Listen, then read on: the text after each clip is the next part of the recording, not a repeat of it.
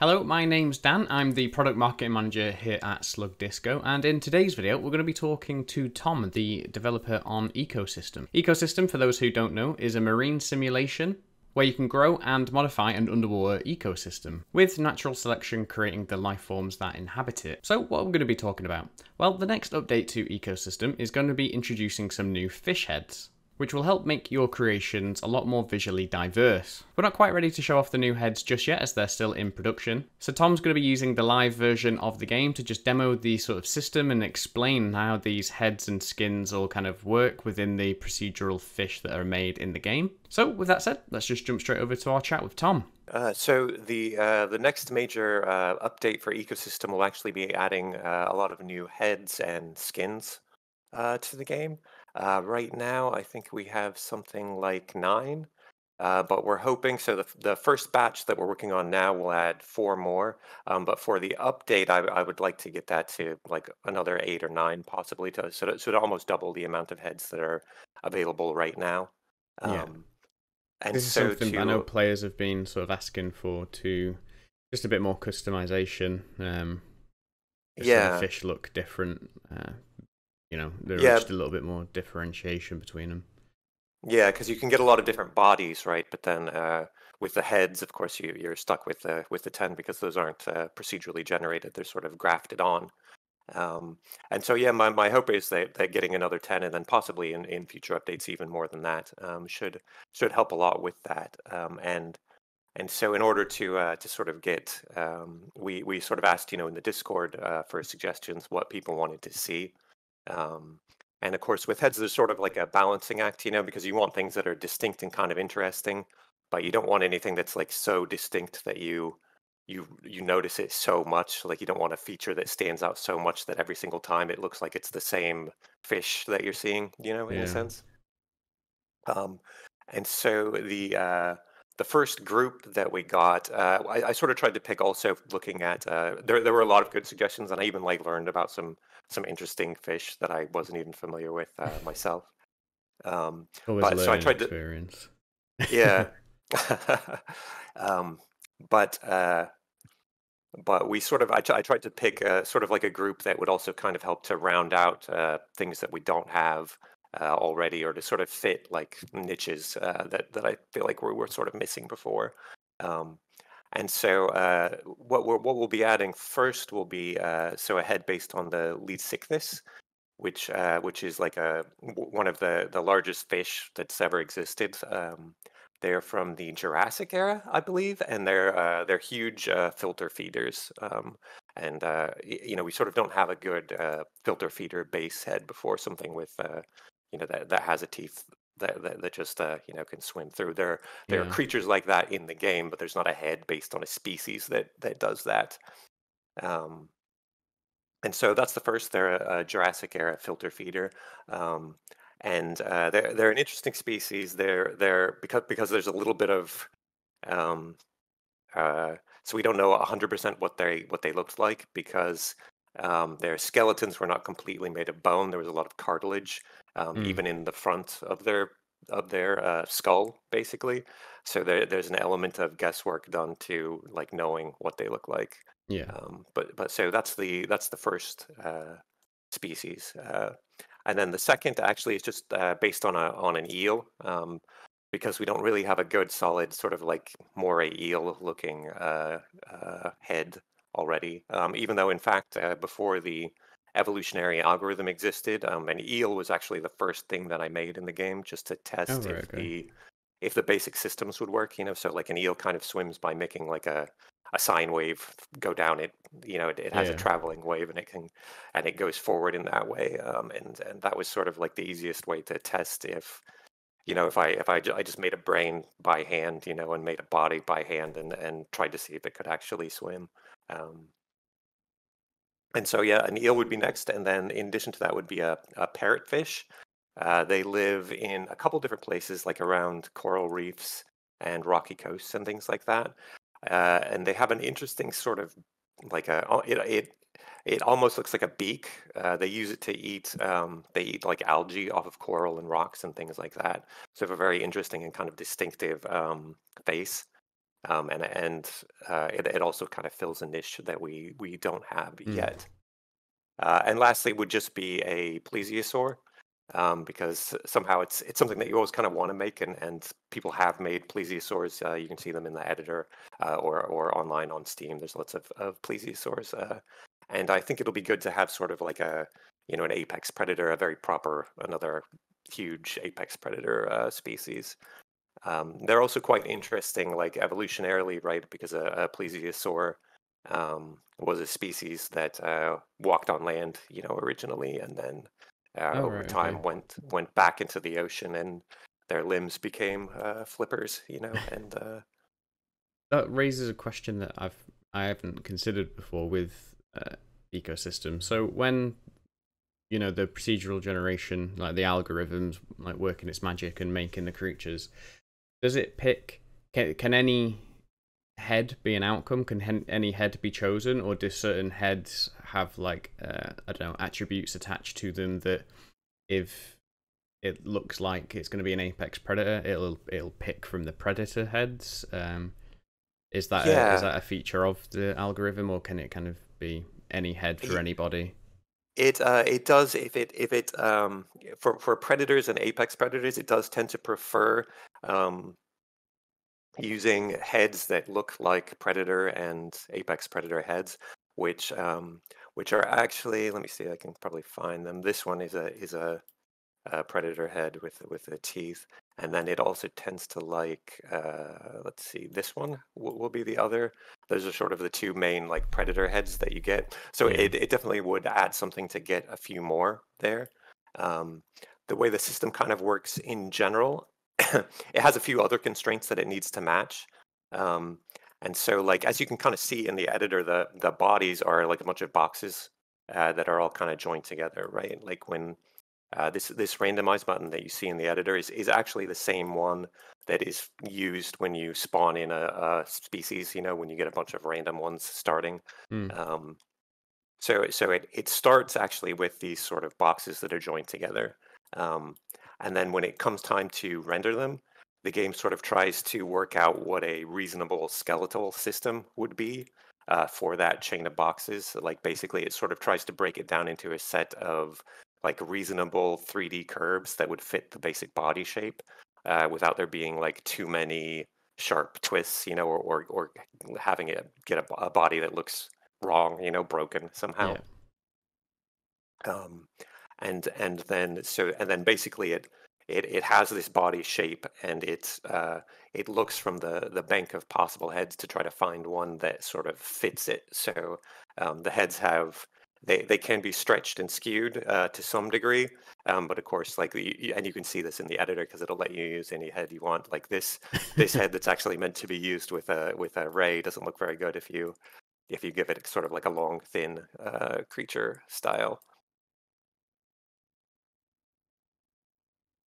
But this one sort of fits better. So those are the main constraints on the heads, are basically just um, the food source essentially, and then the shape of the body that the head is being connected to. Yeah. Um, and so in addition to the heads, the we're also going to be adding some new skins to the species that can evolve. And so those are the those work in kind of a similar way. So they're also procedural, just like the bodies are.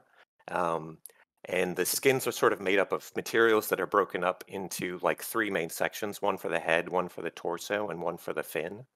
And then, like, within those sections, there are like different areas to ensure that it's possible to sort of like tile the materials in places where the body is like elongated, Mm.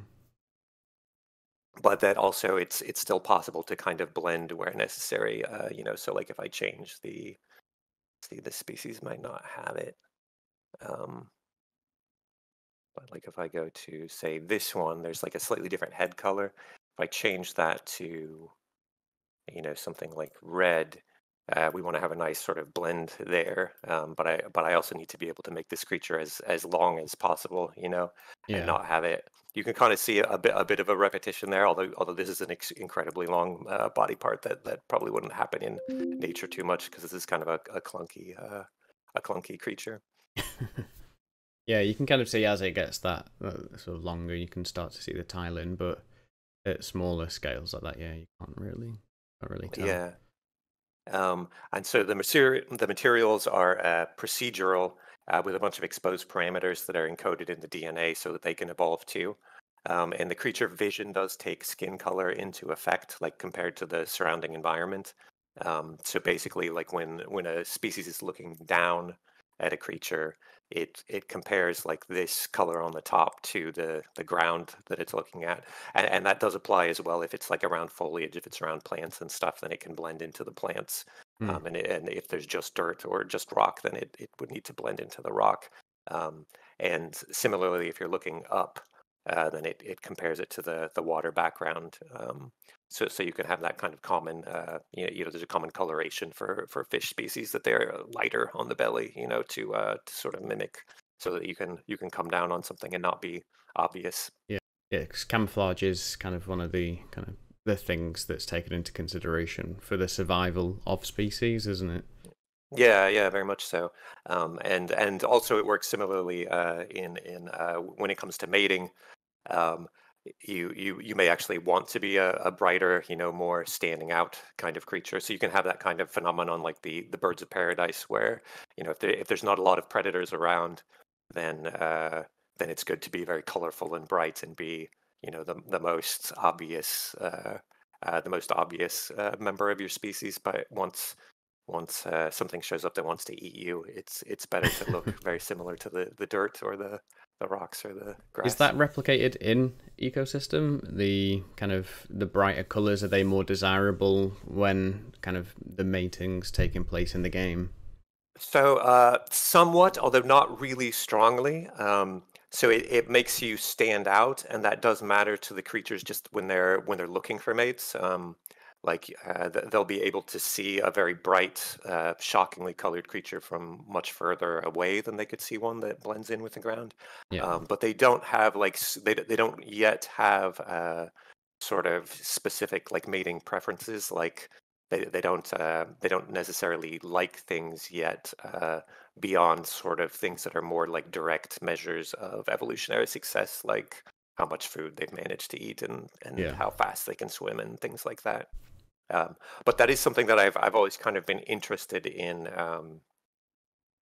modeling, and there is kind of like a simple there's kind of like a simple, almost like I've been writing the system to do that, was almost like designing like a dating app or something like that, to try yeah. when when the fish, they have a list of other fish that they know about, and they're trying to pair off in different ways. So um in the background, they'll be swiping right or left.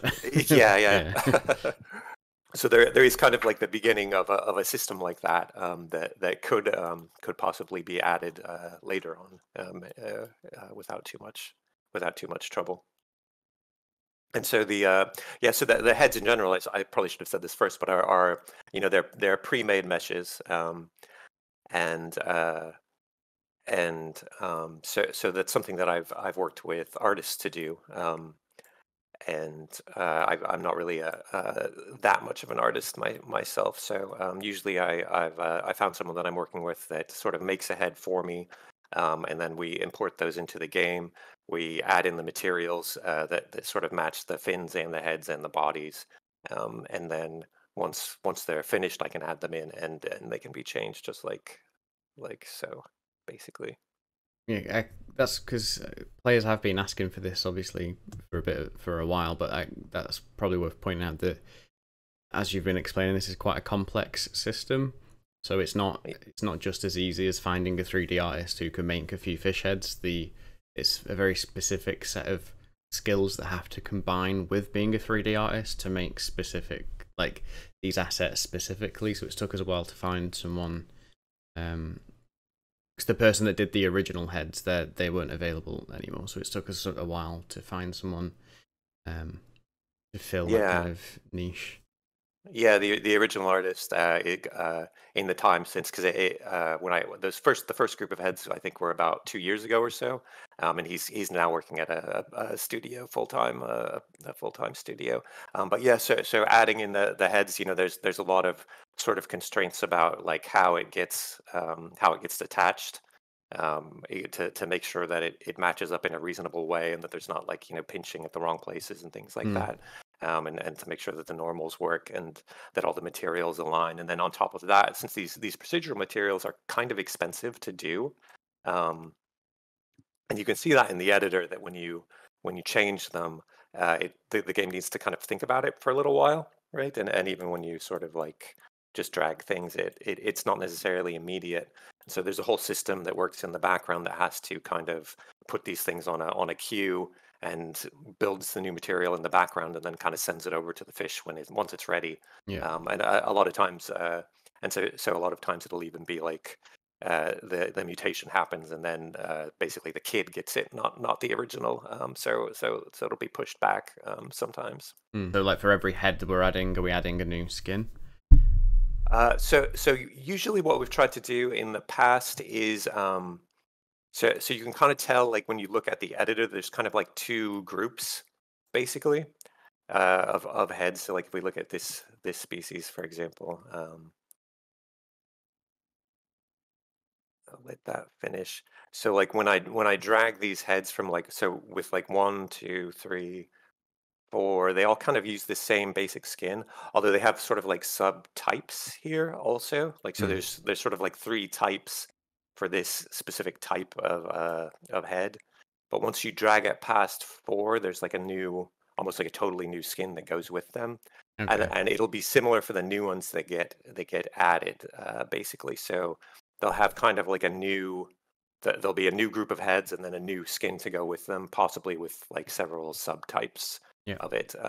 And it'll work similar to like these, where like there's kind of like you can tell there's kind of like different patterns on these different types. So like this one has this sort of rougher skin at the top. But if we drag this over to like skin type 2, we have like a different sort of look with spots that might pop out in a minute. I'm hoping maybe that's a detail texture. Yeah, there we go. Yeah. Uh, Because and while then you're over flicking here, through that, we can kind of see before like there, for example, you can see the seam where the head, like while it's updating, you had a green yeah, body and a blue head. So that kind of visualizes how the head is stuck to that box. It's like a yeah, stationary thing that's stuck to the. yeah. And if I'd had one with a fin, you might even see a three-step procedure where first the body goes, and then the fin texture goes, and then finally the head, which is usually the most complicated material because it has eyes and things like Yeah. that. So the next update should be a big batch of heads, hopefully, almost doubling the amount that we have in the game right now. And it should be out quite soon. I think so. Once all the heads come in from the artist, it should be not too bad for me to integrate into the game code wise.